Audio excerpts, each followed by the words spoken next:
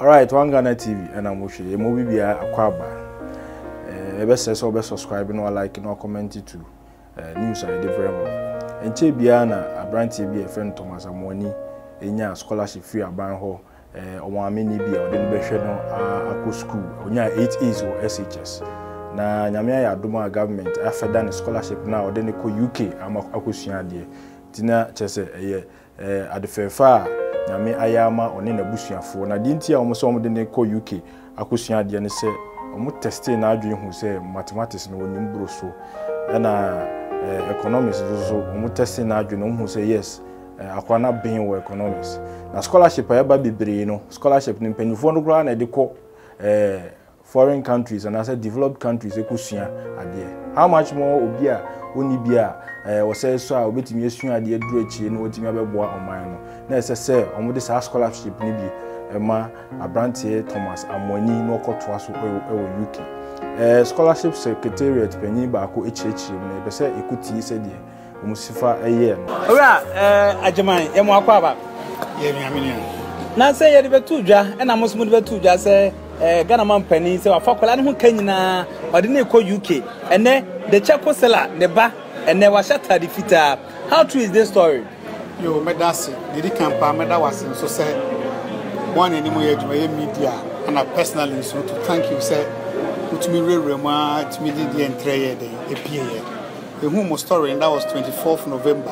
Yeah, and the issue statement say about penny na do dan kwaku fado don't mean yes sense of bema buy bema the ba hu basua pa say yen hye nkura say yen yempie de the free SHS no ada di pefe the president director say yen hwe yemwa asa akoda no free esuaba it 27th November yeko esuaba ben adesu the scholarship review committee professor SY Mensa Dan yeko no Professor SY Mensa no a physicist mathematician test akoda na dwen won kuntem and the by say akoda dwen mu da ho ye papa Dr. Nochinson also economist also tested our friend were economics there's a great no nya or wasi no it reflects akrano said they would say any massive okay the scholarship review committee ni share what there so hono na DC or hono and no matter nkonya Ghana Education Service rep hono MPO area hono ya to answer friend na wama sem say they didn't e ho basua sa edi ye bibia we hwe akora ne circumstance ene ne dach na akora ne kan sem mienu a eto yakoma so o say enema mienu ebo ano ne nuanom a e wasu aba no mo nante ko adasu every day 6 kilometers and say no munim so oboko every day bia on benya wi aduane ayeden edi hot meal a day and the free policy yeah until no show mon crampa ana no mo say teacher for so boa wo se mo kolom didi na bi ka ayo mo tie the mom be fi se de be mo nuanom esu aba no so benya bi edi ana mo say de ba ko bom pa ye past questions any chief examiners report na oranapo Minister for Education Dr. Echichema school for na say omo hwe no mu said the chief examiner na expect of them no and also boa mpa na ye ne akora ni didi nkomo ne na wofo ene ohen wo kromo no didi nkomo ne nyina akora no botaye pa ne so se da chi bi opeso ye esuaba Adam Smith esuaba Adam Smith yes opeso ye Adam Smith economist from esuaba it dey be say tin for na eye ne mentors obo Dr. Alhaji Muhammadu Baumyadin obo Kwame Mpianim eno mo nkeka ho na o se o pese dachi bia Ghana sika ye bedi no ne signature ye den eba so bi governor let us say na so pese dachi bia no o ye the governor of the Bank of Ghana yeah it is a crown economy no economics no nani je ho ne konta kana na economics kan dia na che se osubo ni Johan ni na Jordan ni dia bibie no SSC esubo no kwan se hwe mu an se dia wo hwa Ghana nyina ni abedi na chi eto de bi so de nipa nso sie kakra yeah school adisua no so no enye classroom ho de enko ha eye o networks how be owura kenofrata otumi ye niam yie ewo Ghana finance mu a na ne classmates ono mo call yo then oye adwuma wo Wall Street so and so there's a networks no so hu hia it for the network na kora ne benya daachi ene sua hu foforo betumi asua na watumi dia beboa Ghana da chinti empanyi ye na ye adwen se ye mfa ne nkwa brochire eye inyiresi UK na wonko sua economics ewo ho okay nti here school bit say London School of Economics Brunel no another university say London School of Economics and I say Brunel and I say Coventry no said about obetumi anya the international network with the age you know na way they been more cancer than the ne kwabro tre Ghana has school be everything 1960 school secretariat ye the Ghana for kwabro tre okay enti say be abru say be anya do ohia ni ba jebidie uraba ana na do dan kwakufu ado na da romanti and the free SHS and kenye free SHS ohwa abrantie no say de ochu ni video no ohwa say de no ma josuo etia. There was no way under any circumstance, no circumstance, not even a miracle from heaven.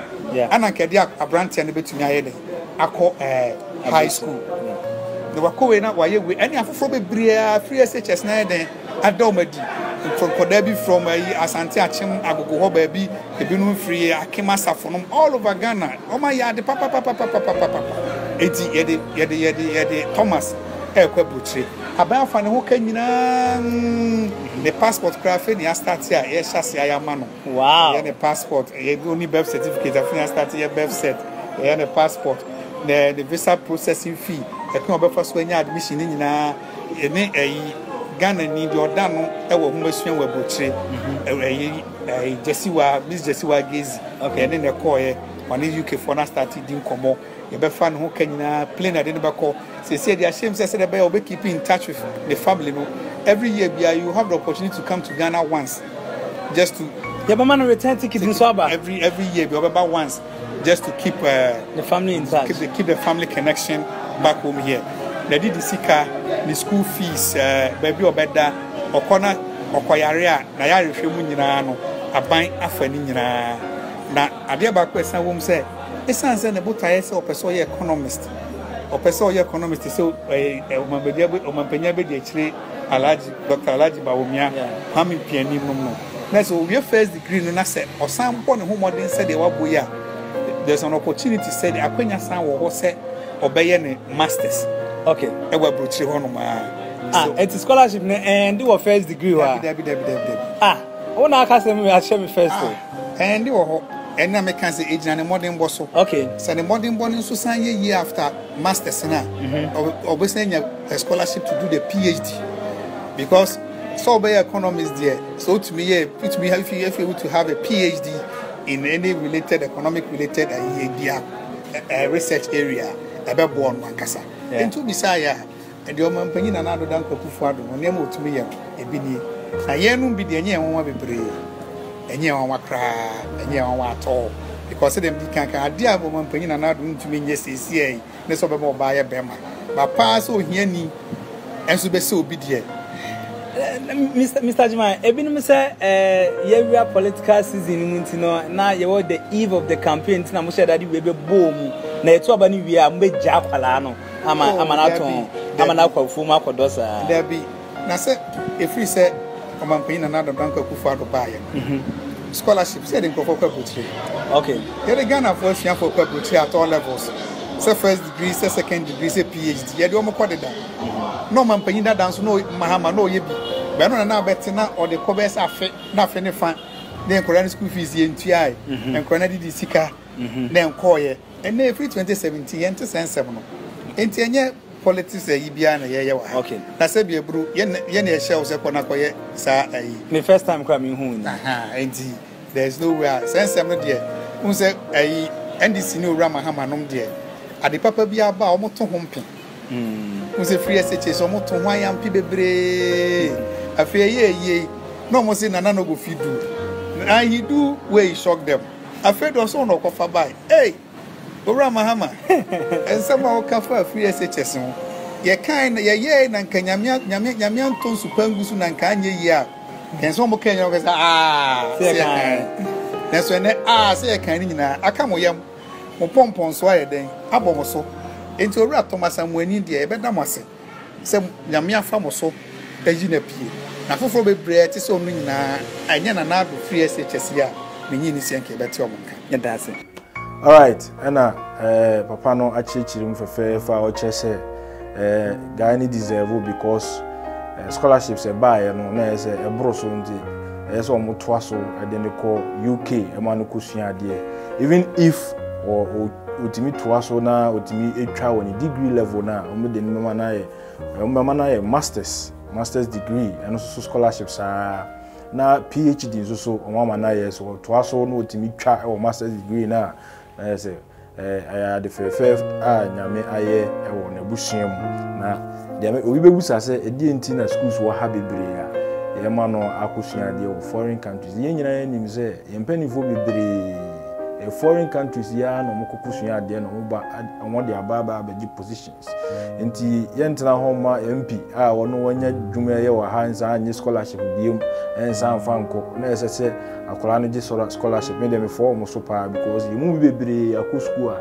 ye nya ho akosua de wo these foreign countries UK US and other developed countries are schools ye kese wo timi hunu say ye pa schools wa ha de na so akonya bi ba sa ye nyina ye pe we don't have to be hypocrite. We have to accept the fact say because mpanimfo akese ye wa ha and get fund omudi kosua de wo developed countries nti na de brem no ye be say subscribe no like no share to this news and the WBS.